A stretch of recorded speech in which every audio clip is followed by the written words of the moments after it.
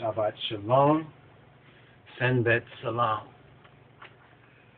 This is the 40th weekly Torah portion, or Parsha in the Hebrew, or Kufel Bamarinya. We call it the RASTAFARI Sabbath Studies, or Sabbath Studies, the RSS number 40. RSS number 40, named BALAK. BALAK, or in the Hebrew, BALAK. And it's the Torah or the Orit portion, Numbers 22 and 2 to Numbers 25 and 9. From Numbers 22 and 2 to Numbers 25 and 9. Now, what is contained? What is contained in this Torah portion? What's contained in this reading and feeding from Numbers 22 and 2, beginning at Numbers 22 and 2? First of all, there's the name Balak, and it's the second word and the first distinctive word in the kufel, in the portion, and it's the 40th weekly Orit or Torah portion in the annual Hebraic cycle of Orit Minbab or Orit Nibab. Nibab means reading, and Orit is the Ethiopic Torah. And this reading, Balak, is the 7th in the book of Numbers, and it constitutes Numbers chapter 22 and 2 to Numbers 25 and 9, and Hebrews and religious Jews in the diaspora generally read it in late June or early July.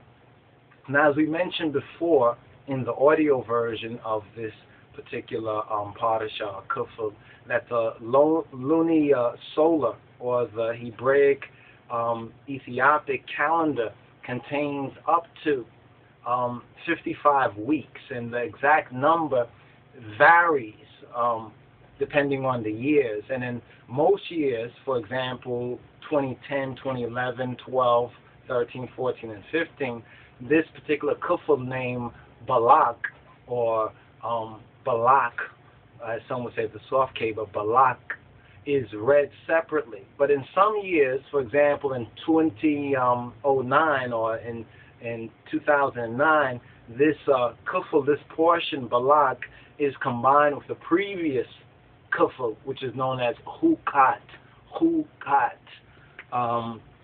to help achieve the appropriate number of weekly readings. But let's just go through an overview and deal with some of the basic contents, summary of the contents for this particular Torah scroll reading. So let's get our Metzaf Kedus, our scriptures, as well as our copybooks to take good notes during our studies. And let us remember the Senbet and keep it Yetzek holy. Remember this and not get caught up in the so-called Gentile and Goyim perversion that's known as the weekend. Don't be weakened, but be strengthened with the sabbatical readings and the feedings. Now, the summary of this particular Torah reading, Balak, which begins at the second verse of chapter 22 of Numbers, it continues the march of the Beit Israel. The march of the Beit Israel is continued here. And this is the fourth part of this march that concerns Balaam or Balaam. Now, there's a New Testament reference here to 2 Peter chapter 2 and 15, and Jude verse 11, or Yehuda Melekit verse 11, and Revelation chapter 2 verse 14. Revelation chapter 2 verse 14, and it begins, and Balak the son of Zippor saw all that Israel had done to the Amorites. So he saw all that Israel had done to the Amorites. Now, who is Balak? We learn that Balak, he was the son of Zippor or Sephor, and he was the king of the Moabites at that particular time. Now, if you know your biblical like genealogy, you would know that the Moabites and the Israelites were like sort of like cousins. So they were related, related culturally and even according to ethnicity. You understand? They were related peoples. And I mention this because it's much like us as the black Jews or the black Hebrews over here in the diaspora in the Americas and the Caribbean and the elect RASTAFARI. When we speak about Africa, or we speak about ourselves as African American and the relation of Africa, and there's a lot of talk that the Africans don't accept us as African, and and this and that about the African, in order to discourage us from our promised land and to discourage us from coming out of this spiritual Egypt and returning into the promise of the King of Kings and his Christ. There's a lot of talk about how some Africans or African tribalists don't like us and definitely do not love us. This is somewhat similar to the situation with the Moabites and the Israelites, or the Beta Israel, at this particular time, because here we have Balak, the son of Sephor or Zippor. He was the king of the Moabites at that time. And Moab, it says in verse 3, was so afraid of the people, of the Beta Israel, the Begik Israel, the Bane Yisrael, because they were many, because our numbers were many, just like our numbers even in this present day and time are many as the lost sheep and the once lost but hopefully now found. And Moab was distressed because of the children of Israel. So this whole people, this tribe or nation was distressed because of the Beta Israel and what they had seen done with the Amorites. Because if you recall in chapter 21, Numbers 21, where the march of Israel begins, there's victory after victory. There's the incident, of course, of the serpent of brass, which is between the two victories. But the march begins after the death of Aaron. The death of Aaron, the footnote in the Schofield Study Bible says down here on page 194, that the death of Aaron marks the end of the wanderings. So Aaron, who was Aaron, was the brother of Moses, and he was the high priest. You could say the first high priest of the Hebrews of that time, of the Beta Israel from the tribe of Lewi or Levi. And no doubt you recall the golden calf of Hathor, of the Chit Charui, you understand, that he made for the people when Moses was gone for a while and the people returned. They retrograded back to their old, for lack of a better word, their niggerisms. They're worshiping bling-blingism. This is why we did this video about a year ago or so on the golden calf and the ox and the silver and the gold and the bling-blingism that's happening with this particular lost sheep of the Beta Israel, or black peoples in America and the Caribbean at this present time.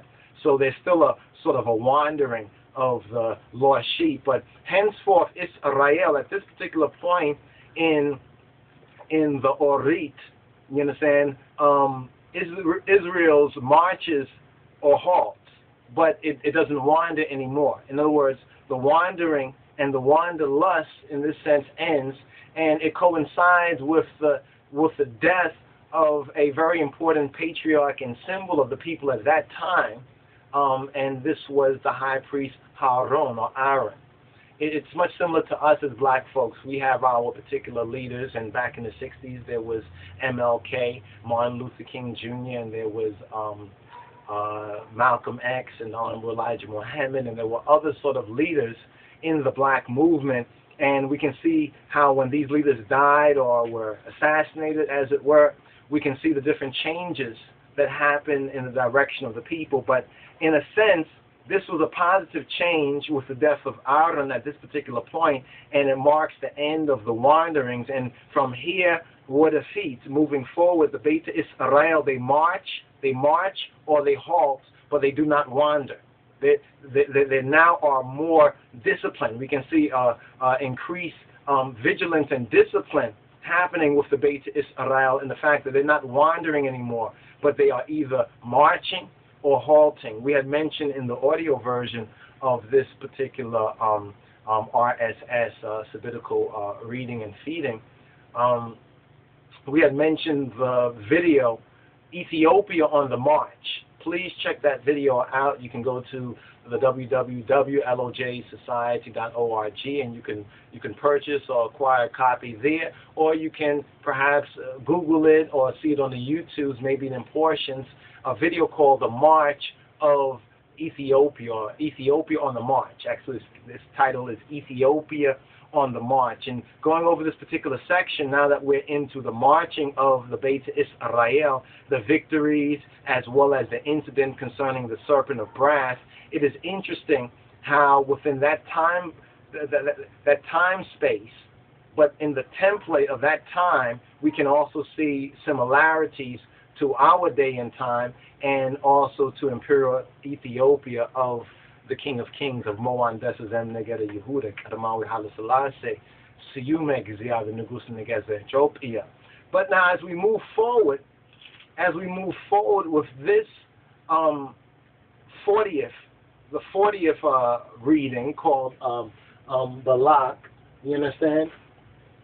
We find Balaam come into the picture, Balaam, because Moab had said to the elders of Midian, remember the Midians are also related to the Beit Israel because Muse's father-in-law was called a Midianite, his wife called an Ethiopian, and therefore we can see that there's a relationship here, and that's a positive vis-a-vis this relationship with the Midianites. So we cannot look at peoples as a monolith in that particular sense, because here now we're looking at the more negative aspect, because Moab saying to the elders, the Shemagaliwoch of Midian, now shall this company lick up all that are round about us, as the ox licketh up the grass of the field.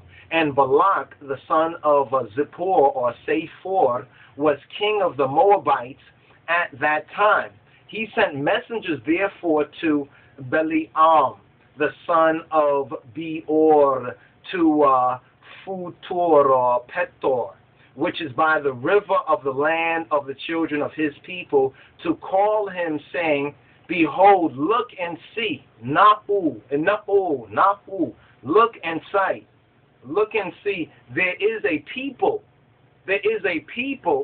come out from Egypt. They're not saying these are relatives of us, because Lot and Abraham, and we're the children of Lot, and they're the children of Abraham through Yitzhak and Yaakov. They're not saying that. They're saying there's people who are come out from Egypt. Behold, look and see. Nahu, look and sight this. They cover the face of the earth, and they abide. They are dwelling over against me. They're dwelling on the other side. They're dwelling on the other side. Come now, therefore, I pray thee, curse me this people, for they are too mighty for me. They are too mighty for me. Peradventure, I shall prevail, that we may smite them. So he's saying, let's get together against this people that have come through great tribulation. Let's get together against them. This is like many of the so-called African tribalists and even certain Ethiopian or East African tribes that do not embrace us as kinsfolk, because they are like the Moabites and the Midianites in this sense at this time, and we need to deal with this matter accordingly. But now, Balak, he goes on to say, come now, therefore, I pray thee, curse me this people. He's sending a message to Balaam, the son of Beor, to Futur. Now, this is by the river Euphrates. This is on the other side of our promised land, between the two rivers, the river of Egypt, which encompasses Ethiopia and the eastern portion of Africa, and on one end of the inheritance, and then on the other end, we have Iraq, right up until Iraq, the river of the Euphrates. Between these two rivers is the promised land that was given to the seed of our father Abraham. Therefore, this is inclusive of Ethiopia and the Horn of Africa. That point of order needs to be understood, and not just the beachfront property that is called the state of Israel today. That's beachfront property. And they say, well, that is because that's Israel from biblical times. But remember, the Beta Israel were not obedient and only conquered a small fraction, maybe 10% of the promised land. If you look at that small piece of land and compare it between Genesis 15 and 18, what Genesis 15 and 18 says, Yahweh, Baruch Hu, blessed be He, said to our father Abraham, then we'll clearly see that Ethiopia is also part of our promised land. But there are tribalists, and there's other tribes and other peoples there who, when we comprehend it, are like many of our ancient enemies. They do not embrace us. They do not worship our God.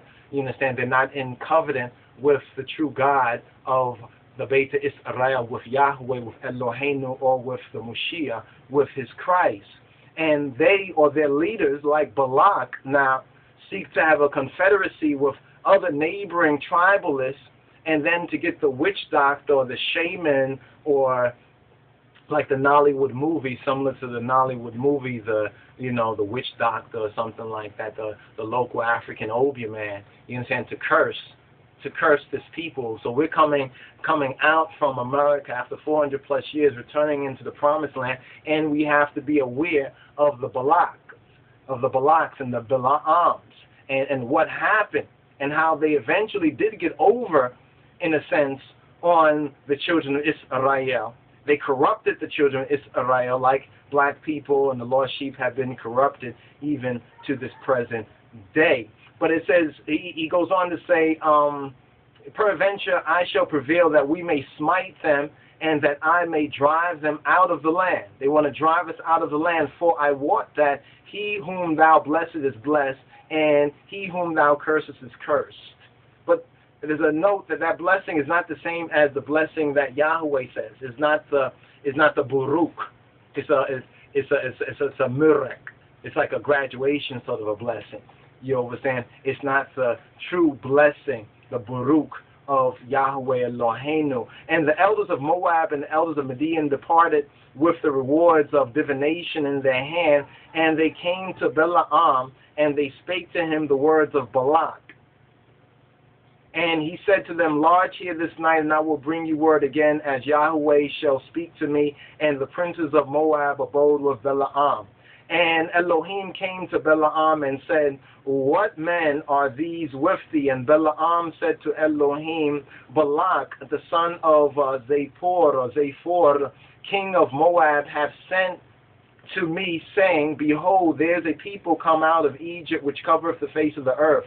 Come now, curse me them. Peradventure I shall be able to overcome them and drive them out. So, see, we have to understand, with spiritual wickedness and the whole witchcraft kind of thing, whether one want to call it Ovia, or one want to call it Voodoo, or one want to call it Santeria, or one want to call it something else, or one want to call it Roman Catholicism. You could call it a lot of different things, or even some of them Mohammedanisms.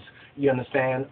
You can call a lot of different things. It's not just limited to so-called as Ovia and Voodoo and on that level, because you can see clearly that Balaam is speaking to Yahweh. He's speaking to the true Eloheinu. You understand? To our God. And our God now says this to him, says, and Elohim said to Balaam, thou shalt not go with them, thou shalt not curse the people, for they are blessed, in verse 12. Now Balaam rose up in the morning and said to the princes of Balak, get you into your land, for Yahweh, Yod-Heh, Waw-Heh, Baruch Hu, refuses to give me leave to go with you. And the prince of Moab rose up, and they went to Balak and said, Balaam refuses to come with us. And Balak sent yet again princes more and more honorable than they. So they had a little more like gubo. They had some more bribery, in their hands. And they came to Balaam and said to him, thus saith Balak, a son of Zippor, let nothing, I pray thee, hinder thee from coming to me, for I will promote thee to very great honor, and I will do whatsoever thou sayest to me. Come therefore, I pray thee, curse me this people.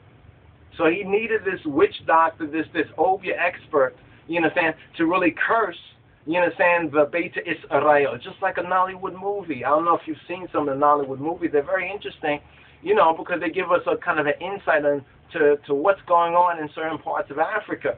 You understand? The so-called African movies. Check them out for yourself. But this sounds like the kind of a script for one of these kind of movies where they get their present script from. For it says, "For I will promote thee to very great honor, and I will do whatsoever thou sayest to me. Come therefore, I pray thee, curse me this people." And Balaam answered and said to the servants of Balak, "If Balak would give me his house full of silver and gold, I cannot go beyond the word of Yahweh Elohei, my God." Amlake, but he says Yahweh Elohei. In other words, the Lord my God, to do less or more. Now, therefore, I pray you, tarry ye also here this night, that I may know what more Yahweh will say to me more. And Elohim came to Balaam at night and said to him, "If the men come to call thee, rise up and go with them. But yet the word which I shall say to thee, that shalt thou do."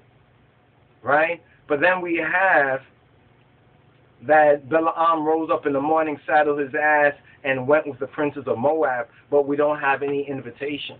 See, now this brings us to another matter that we touched on in the audio, in the audio version of this teaching, where we spoke about the difference between the directive will of Yahweh and the permissive will of Yahweh, and how Balaam, as a prophet or like a preacher for hire, like a lot of the pseudo Christian, you understand, preachers, pastors, and the rest. Maybe you got one in your church, you understand, but these preachers for hire who choose the path of self-will and self-advantage over the word of Yahweh.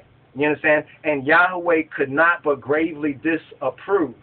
And there's a very interesting scene that kind of develops. So we need to understand this is the first matter of this particular 40th Rastafari Sabbath study, or the 40th Torah Orit portion. You understand? That's known as Balak.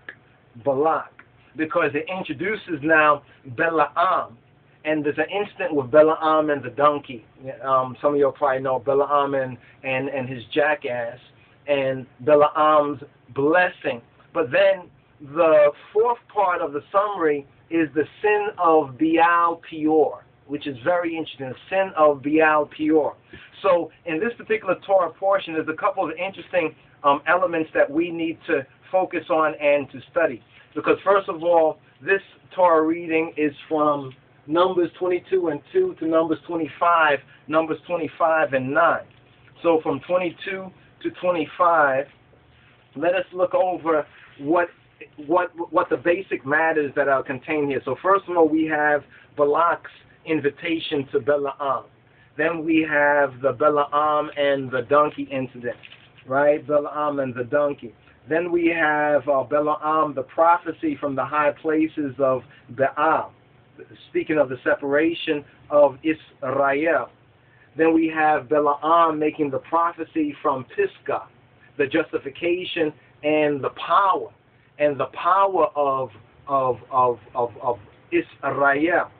Then we have Balaam, and this is in chapter 23, Balaam, the prophecy from Peor, or one might say Peoria, but Peor, you understand, Beor, the beauty and the order of Israel. So it's very interesting, the testimony that Balaam would give, how in the prophecy of Balaam, God, or Elohim, the true God, testifies on behalf of his people rather than as usual to them.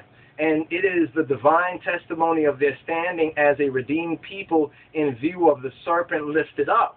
So the serpent being lifted up in the wilderness was an important incident that happened in the previous Torah portion, or Hukat, you understand, or Higu,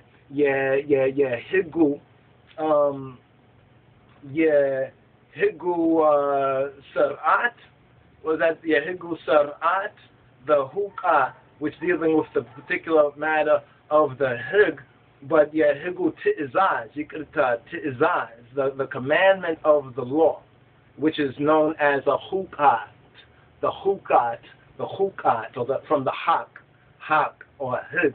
You understand? So there's a connection in theme now. So it's because of this serpent that's lifted up, the serpent that's lifted up in the wilderness and the water from the smitten rock, that their state was normally bad. The state of the Beta Israel, like the lost sheep, like black folks, like we say niggers, you understand, is usually bad. You niggers are in a bad state. And this is the reality that testifies to who we are. But this was a matter concerning the discipline of God. In other words, what black folks are going through from such a time to the present time is a matter that concerns the discipline of Ha-Elohim and not his judgment in that sense. Now, the interpretation of the prophecies is literal to Israel, and Christianity and Christians take this as types. So Christians will use this as a type, look at our story from Torah as a type for their salvation in Christ, but many of them do not understand the real Old Testament foundation. So we have to build our house on that sure foundation. So when Christ said that ye do err, not knowing the scriptures or the power of God, if we would overstand in order to be able to apply the power of God to our life individually or collectively as his redeemed people, we need to understand and comprehend the scripture. We need to study and show ourselves approved to him as workmen that need not be ashamed, rightly dividing the word of truth. So it's through the Mashiach lifted up, or it's through Christos lifted up, as John chapter 3 verse 14 states, it's through the Messiah lifted up that our standing is eternally secure and perfect, though our state or our status may require the Abba's discipline, may require the Father's discipline, the Godfather's discipline. Meantime, against all enemies, and this needs to be understood from the RSS number 40 named Balak, this needs to be understood, but meantime, meanwhile, anyway, against all enemies, Hashem, the name of the first power of the Trinity in and through Christ, is for us. So we have Romans chapter 8 verse 31, if Ha-Elohim be for us, then who can be against us? And this is the important lesson that the 40th Torah portion named Balak teaches us vis-a-vis and concerning Balaam, and it gives us the important background matter that helps us to understand Revelation chapter 2 verse 14, because in Revelation chapter 2 verse 14 it speaks about the doctrine. It speaks about the doctrine, you understand, or the teaching of Balaam. And we need to understand the teaching of Balaam like the Nicolaitans in the previous portion concerning the sons of Korah.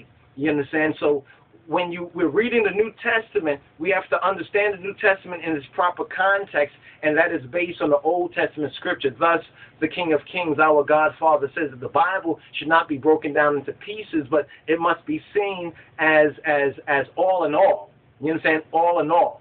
So these scriptures are very, very important. But now when we get to chapter 24, it continues, you understand? It continues with the blessing. You understand? And then Balaam has a very interesting prophecy from Beor or Peor. You understand? So we have two matters here. We have, first of all, at the end of Numbers chapter 23, we have the Balaam, the prophecy from Peor, where the beauty and the order of Israel is spoken to. Then we have the second matter in chapter 24 that now concerns the Messianic kingdom. You understand? Or the kingdom of the King of Kings in his Christ, or Christ in his kingly character. This is very important, what's known as the Messianic kingdom. You understand? The Messianic kingdom. And then we get to chapter 25, and we only have to go to verse 9 in this particular portion, but we have the doctrine of Balaam. Because remember, the people couldn't be cursed. The people could not be cursed, but they had to be corrupted. You understand? And part of the corruption was that Balak and the Moabites used their heathenish woman to corrupt the Beta Israel and to get them out of their Nazarawi or their Nazar status, their Nazarim status. So here they had an Old Testament Nazarim, or what's called a Nazarawian status. You understand? As a Nazar, as that branch separated. They had a separate status. You understand? And Balaam told Balak that I can't curse these people. You understand? Yahweh says they cannot be cursed. But what now? The doctrine that Balaam now taught his employer, Balak, the king of the Moabites, the son of Zippor, was that if you corrupt this people, get them to come out and party with you. You understand? Let them party with you. You understand? Sick your biatches on them. You know, your woman on them. You understand? Corrupt them. If you corrupt them enough, then they would almost curse themselves because they will be in default of that holy covenant. And in the holy covenant, as we find in Numbers chapter 28, verses 15 to verse 68, we see clearly the punishments, you understand, for disobedience. You understand, the curses for disobedience. So we can't curse them, is what Balaam said to Balak. But I got an idea.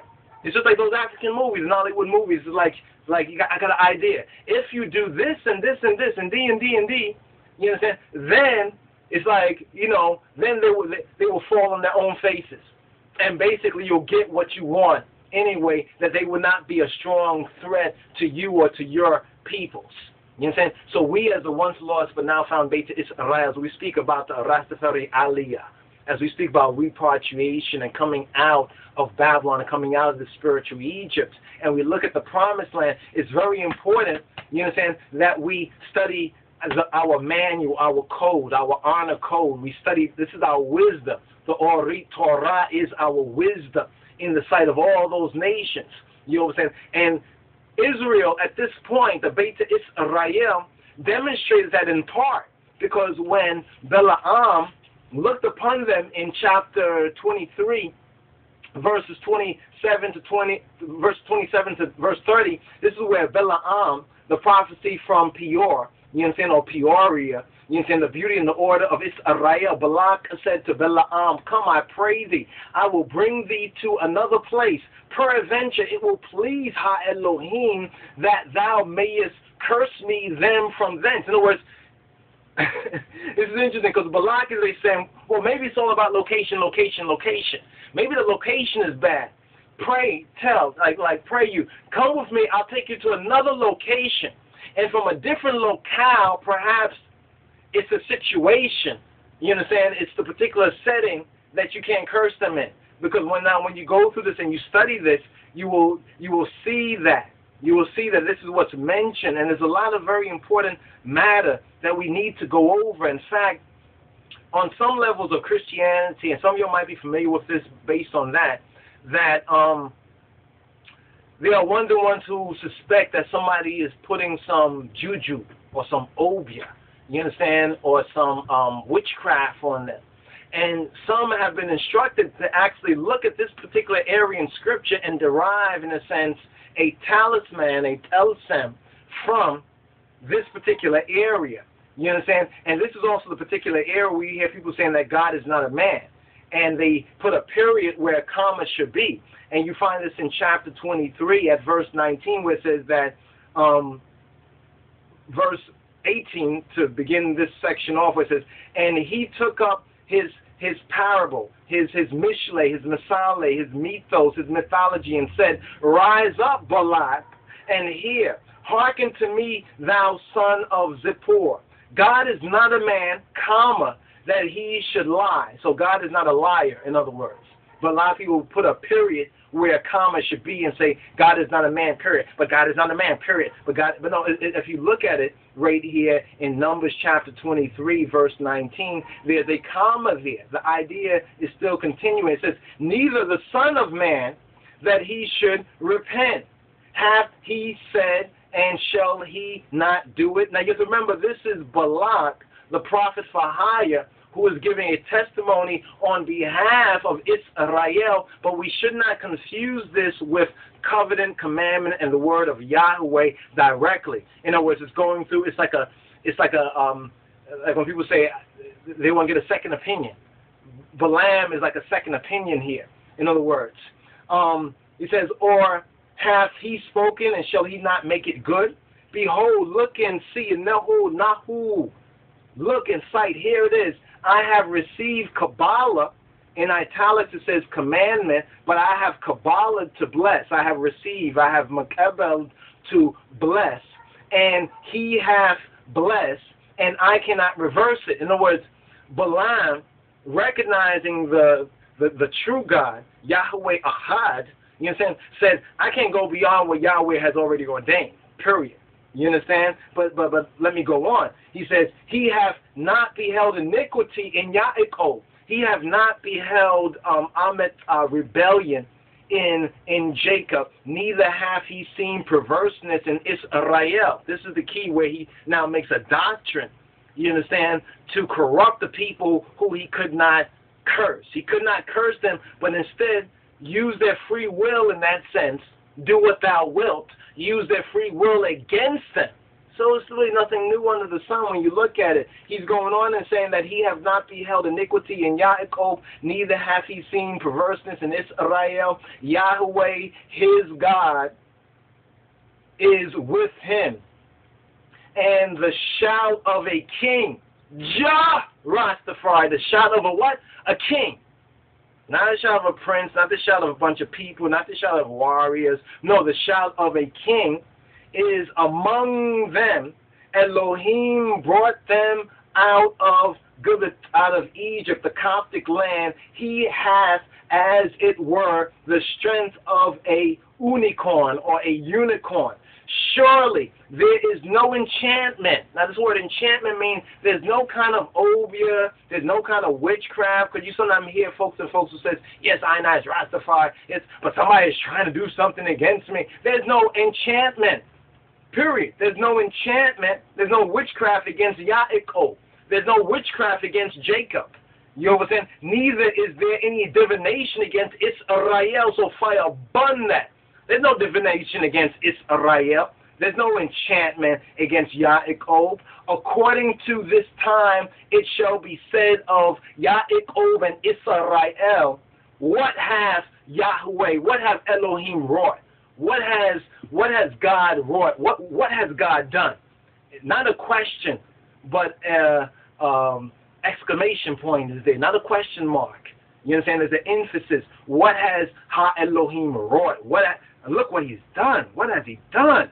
Behold, look in sight. The people shall rise as a great lion, as a great Ari or Aryeh. You understand? As a great Anbessa.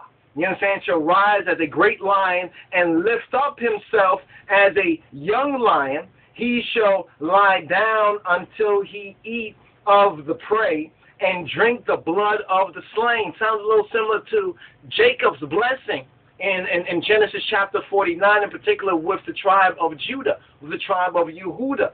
Now, Balak said to Balaam in verse 25, neither curse them at all, nor bless them at all. In other words, don't do nothing for them. I mean, it's a psychology that goes on today. Well, I won't say good about you. I won't say nothing bad about you. I'm just speaking the truth. You know, these kind of nonsenses, psychological nonsenses, but it's exposed. You understand? Before the Holy Spirit. It says that Balak said to Balaam, neither curse them at all, nor bless them at all. But Balaam answered now, the prophet for hire, the preacher, the pastor for hire, he answered and said to Balak, told not I thee, did not tell you, nigga, you understand, saying, all that Yahweh speaketh, that I must do. I mean, didn't I tell you that all that Yahweh says, but Balak is saying, you understand, well, don't curse them at all, but don't bless them at all. And then Balaam answers to Balak and says, told not I thee, saying, all that Yahweh speaketh, that I must do. Nigga, didn't I tell you what Yahweh says goes? Even Balaam, the prophet for hire, the local Obeah man, You understand? The local witch doctor, the local shaman, the local Nollywood African movie witch doctor with the eye thing going on, doing his incantation and divinations. Even he is saying, didn't I tell you that all that Yahweh speaketh, that I must do? Now, this now leads us to the prophecy from Peor. You understand? Where the beauty and the order of Israel is seen. Now, Balak said to Balaam, come, I pray thee, I will bring thee to another place. Thinking that maybe it's a change of venue, it's a change of scenery that will make a difference here. Peradventure, it will please God that thou mayest curse me them from thence. So, Balak, this native tribalist, is so lala, he's so he don't get it. He's saying, well, maybe it will please God. Maybe God don't like this setup because this is how they worship their idols. This is how they worship their demons. You know what I'm saying? Maybe the demon don't like this setup. You know what I'm saying? I'll get a new setup. The will of their gods, the false gods, was determined on the same thing that their own wills were because their false gods were not God. So he's saying, well, maybe we go to another location and that will please God and you may curse me them from thence. Verse 28, and Balak brought Balaam to the top of Peor and looked toward a place called Jeshimon. Jeshimon. Now we need to go into these names. We haven't gone into Balak's name. We haven't gone into Balaam's name, and we need to make a note of that. You understand? You need to go into the names, and preferably the Metaphysical Bible Dictionary is a good starting point. You understand? To really get an overview. You understand? According to the higher consciousness approach to biblical hermeneutics and to Bible study. So now they are looking towards a place called Jeshimon.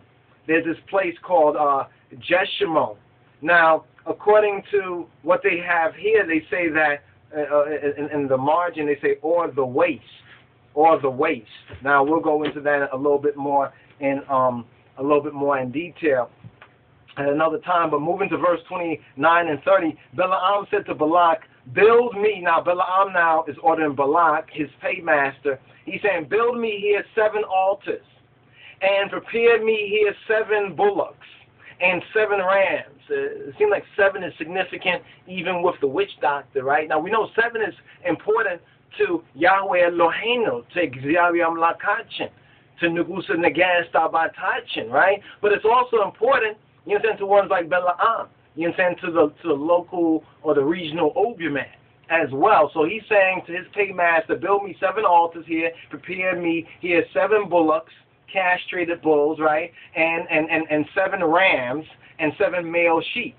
This is what he's asking for. And Balak did as Balaam had said and offered a bullock and a ram on every altar. Figuring that, well, maybe we got to step up our game from another location, and there we can entreat Yahweh to curse this people and to allow us to curse this people. Now, as we begin off chapter 24, verse 1, it says, and when Balaam saw that it pleased Yahweh to bless Israel, he went not. So when Balaam recognized that it didn't please Yahweh, I'm not going to, remember, he had that incident that we talked about in the audio version, the incident of the donkey on the road. You understand, where the angel almost killed him if it wasn't for that donkey, that she-ass, who basically, got out of the way of the angel that had the sword in its hand. You understand? So now Balaam is seeing, that it didn't please Yahweh, you understand, that it pleased Yahweh to bless Israel. So he didn't go as at other times to seek for enchantments, but he set his face toward the wilderness. Now he sets his face toward the Midbar, right? The Midrebedah. He sets his face toward the wilderness. It's like many of these, we could say, Africans in this present time setting their face towards America because it's the wilderness of America. You know, the wilderness of North America. The Honorable Elijah Muhammad pointed that out, and that's part of the big picture. And Balaam lifted up his eyes, and he saw Israel abiding in his tents according to their tribes, and the spirit of Ha-Elohim came upon him. So look at this. We talked about the numbering of the tribes. We talked about the ordering of the tribes, how the community, how there's an order and a discipline to that community. Now, when he sees this large group of people all in order like one big military camp, and then order like one big military camp, I mean, this is what this is now. You'll hear him speak now. Now, listen to this carefully. But I want you to pay attention to the order, how he lifted up his eyes, and he saw Israel abiding, dwelling in his tents, according to their tribes and their banners and their organization. And the spirit now of God, the spirit of Elohim, came upon him, and he took up his parable, his mishle, his misale. He took up his parable, and he said, Balaam, the son of Beor, hath said, and the man whose eyes are open hath said. I want you to pay careful attention to this, because we're going to touch on what's behind it from the ancient Kamite mythos and the wisdom out of ancient Egypt that will explicate what he's really saying right here, because he's now, his eyes, I want you to pay attention to this phraseology. His eyes are open. He's saying the man, he's speaking about himself in the third person. The man whose eyes are open hath said. Because people say, well, how could Moses write certain things and he was dead, and how would one write about themselves in their own book? Well, look how Balaam right here is talking in the third person. Balaam, the son of Beor, hath said, and the man whose eyes are open hath said, he hath said, which heard the words of Ha-Elohim, which saw the vision, the Ra'i, you understand, the Ra'i of the Almighty, of El Shaddai, of Hulun Chai Amlat, falling into a trance, but having his eyes open. So he fell into a trance, but his eyes were open, and we're going to see how all this is connected with that tree and with that herb. He fell into a trance, but his eyes were open. He said, how goodly are thy tabernacles, O Yaakov, and thy tabernacles, O Israel. He's praising, so how beautifully good is your tents and your tabernacles, and how you dwell as a people. As the valleys are, they spread forth, as gardens by the riverside, as the trees of lean aloes, which Yahweh hath planted, and as cedar trees beside the waters. What is Balaam seeing? He's seeing this vision, this agricultural, like a garden he's seeing. You understand? He fell into a trance, had his eyes open. He goes on in verse 7 to say, he shall pour the water out of his buckets, and his seed shall be in many waters. His seed shall be in many waters, and his king shall be higher than Agag. Agag, we already pointed out that Agag is the Apepa. You remember how they say with the Beta Israel in Egypt, there was a Apep in the beginning of the Hyksos line, and there was a Apepa at the end of the line. And right here now, when he says Agag, Agag is the Hebraic way of saying the Apep, or Pepi, the Apep. You understand? A particular king of the Hyksos, of the Hyksonian line in ancient Egypt. So here Balaam is saying that the king of Israel shall be higher than Agag, than the Apep, than symbolically the dragon, and his kingdom shall be exalted. So we could see a vision of Georgis spearing the dragon right there, or conquering the dragon, or slaying the dragon, as it were. Verse 80 says, Ha-Elohim have brought him out of Egypt. He hath, as it were, the strength of a unicorn. He shall eat up the nations, his enemies. He shall, in other words, it's in the Israel, the Beta Israel.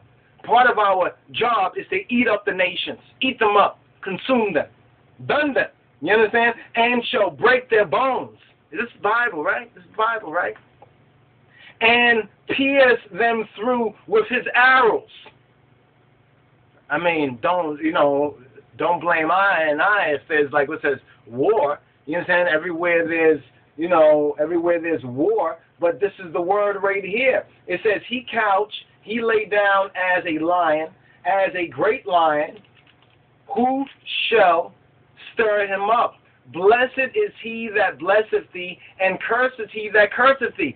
So this trance that Balaam went into, for those of us who know our history from the Torah and the Pentateuch, we recognize that he's seeing bits and pieces of that blessed stream. You understand? Bits and pieces of that blessed stream. He's seeing, first of all, that this people is like a lion, which is the blessing of Judah. You understand? He's saying that blessed is he that blesseth thee, and curses is he that curseth thee, which is a blessing given to Abraham. And now, check this out. In verse 10 of chapter 24, Balak, his anger was kindled against Balaam. He's vexed. He's like, what are you saying, man? I wanted you to curse this. I mean, this will be a great little film, a short film, or, I mean, you could just imagine this right here. He is angered. His anger was kindled against Balaam, and he smote his hands together. It's like an African movie. They say his anger was kindled against Balaam, because Balaam now falls into a trance. He goes, he takes up this parable, this mishle, this misale, and he say, check out what I'm seeing. You understand? And it's all blessings for the Beit Israel and for Yaakov. And then his paymaster, Balak, the one who hired him to curse the Beit Israel, you understand? His anger is kindled against Balaam. And what does it say right here? We say it's like a Nollywood movie, right? You understand? The Nollywood connection. We could go into that. It says, and Balak's anger was kindled against Balaam, and he smote his hand together. Hey! He did one of those numbers. If you've seen the movie, you know what I'm talking about right there. And Balak said to Balaam, I call thee to curse mine enemies. And behold, look and see, thou hast altogether blessed them these 3 times. Hey, Balaam, how many times I call you? How many times I ask you, and you bless them these 3 times? You get it? Do you see what's going on? And they're so-called Africans. And we're so-called African-American, but we really debate it's Israel, so you got to know thyself. You got to understand what's going on. Verse 11, Asara'an, it says, therefore, now flee thou to thy place. He's like flee, get out of here. He's vexed, he's angry.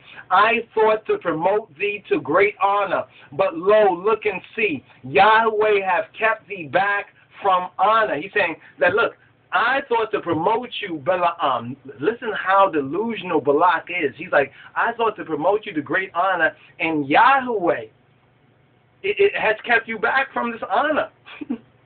Balaam said to Balak, spake I not also to thy messengers, which thou sentest to me, saying, if Balak would give me his house full of silver and gold, I cannot go beyond the commandment of Yahweh to do either good or bad of mine own mind.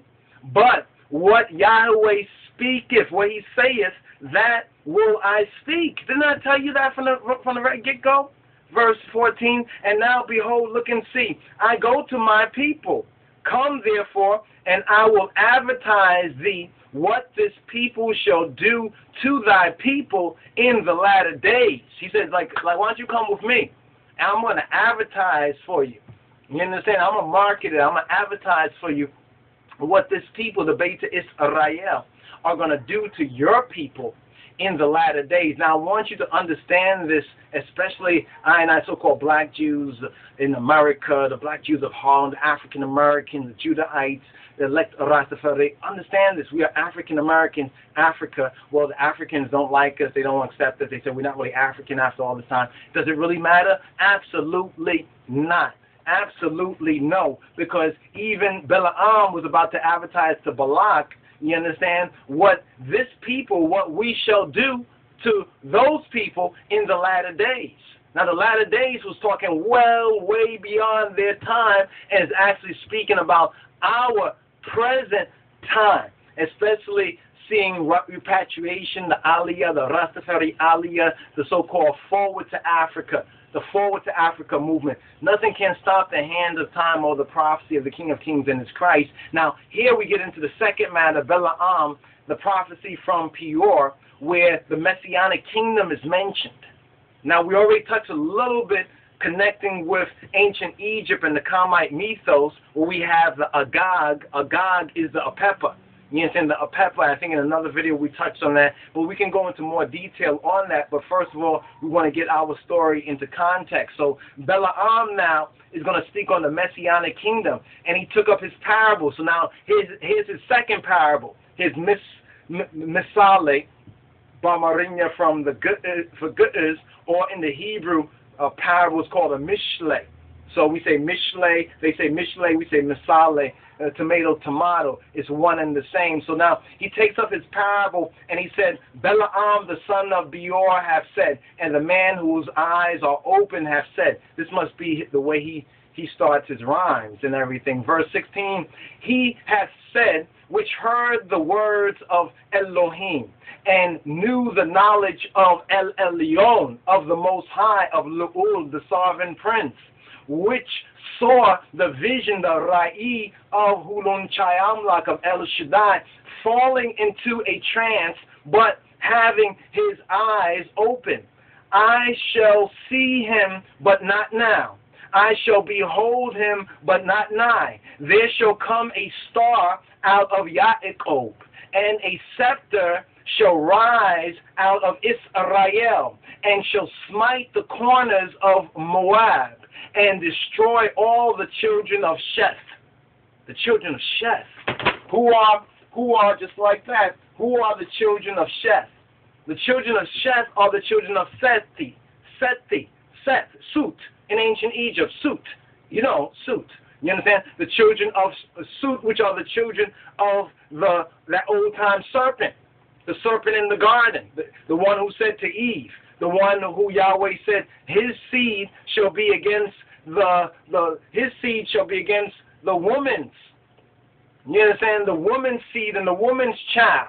You understand? Or the two brothers kind of a thing. The evil brother and the good brother, or like Sut and Horus. You understand? That parable right there is being explicated right here because it says, destroy all of the children of Sheth. You understand? All of the children of Sheth. And Edom shall be a possession. Edom, the Edomites, Esau. You understand? Esau and the Edomites, they shall be a possession. You understand? And even in the study of our Rastafari Sabbatical studies, you understand, and Sabbath studies, this is all part of the process, how we possess even the Edomites. You understand? If the so-called Jews are the Edomites, then it's very clear that we even possess them. You understand? As prophecy says, therefore Revelation says, they shall come and bow down and know that Yahweh has loved us. You understand? And who we really are. Edom shall be a possession. Seir shall also be a possession for his enemies, and Israel shall do valiantly. Not just violently, but valiantly, like heroically, like the old Cherui, you understand? Out of Yaakov shall come he that shall have dominion, that shall have the Gizat, you understand? And shall destroy him that remaineth of the city. So those who remain of the city shall be destroyed. And when he looked on Amalek, he took up his parable and said, Amalek was the first of the nations, but his latter end shall be that he perish forever. And he looked on the Kenites and took up his parable and said, strong is thy dwelling place, and thou puttest thy nest in a rock. Nevertheless, the Kenite or the Kenite shall be wasted until Ashur shall carry thee away captive. And he took up his parable and said, alas, alas, who shall live when Elohim doeth this? Who shall see these things? Who shall live when Elohim doeth this? And ships shall come from the coast of Chittim, or Chittim, but really Chittim, and shall afflict Ashur, and shall afflict Eber, and he also shall perish forever. Verse 25 to complete the chapter. And Balaam rose up and went and returned to his place. And Balak also went his way. Balak had a lot of stuff to think about. You understand? And some of the so-called native enemy Africans, that do not love this people coming out of captivity to reclaim our promised land in Africa and the Middle East, they need to understand this right here. They really need to, and they need to repent. But now, this is leading to the part 2 where the doctrine of Balaam is spoken of. You understand? And we'll touch on these 9 verses and conclude this RSS number 40, Balak here. Actually, you could say concludes there, but this Torah portion reading is to the 9th verse of chapter 25. And the subset here in the Strong Study Bible is the doctrine of Balaam. There are 3 things that we need to understand well, and let's just write this right here. There are 3 matters concerning Balaam that one needs to understand well, and make a note of it. Make a note of it. Concerning Balaam, there are 3 matters. Balaam is the prophet for hire, but he recognizes that Yahweh is the God. You understand? He recognizes that he can't do anything except if Yahweh allows him. The first matter is the way of Balaam, right? The way of Balaam. That characterizes false teachers. You understand? They reason in the sense of, well, we'll touch on what their reasoning is. Secondly is the error of Balaam. So we have the first, the men, Ged,